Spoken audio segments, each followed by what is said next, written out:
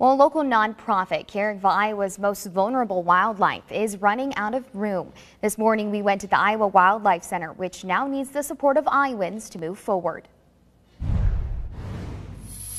The Iowa Wildlife Center is helping rescue animals all over the state of Iowa. From snakes to snapping turtles. His name is Beak, and he does have quite a beak. And lots of other native species to the state. Fill the Iowa Wildlife Center in Ames. But this space isn't enough. They're running out of room to care for wild animals in need. The center's executive director says they have big plans to solve that problem. We are at a critical juncture right now for needing more facilities. She showed KCCI where their Wildway campus is, 75 acres of conservation land near Ledges State Park. This is where a much-needed wildlife rehabilitation clinic and education center will be.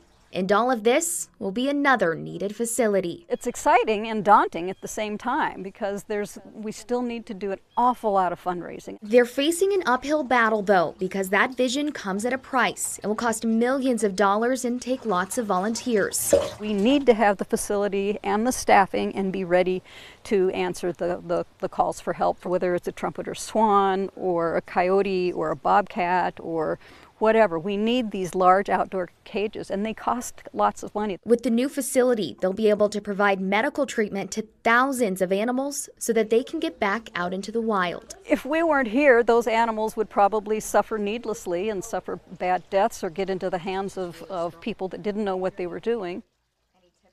The Iowa Wildlife Center hopes to start building the facility in the coming years. They're holding a fundraiser November 10th at the Raccoon River Park Nature Lodge. That's in West Des Moines. To learn more, you can just visit their website. It's iowawildlifecenter.org.